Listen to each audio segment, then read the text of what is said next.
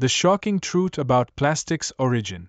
It all began in the 1800s when scientists sought alternatives to natural materials. In 1839, Charles Goodyear discovered vulcanization. This process made rubber stronger and more durable. Then came 1856, the birth of man-made plastic. Parksine was made from cellulose, but it was fragile and costly.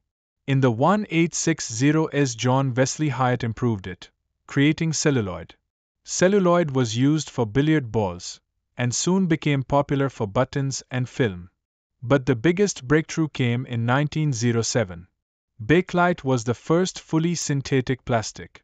It was heat-resistant and ideal for electronics. During the 1930s, new plastics like nylon emerged. These materials were lightweight and affordable. Plastic transformed the modern world permanently. But there's a dark side to this story. Its durability led to environmental crises. We are still facing these challenges today. What will the future of plastic look like?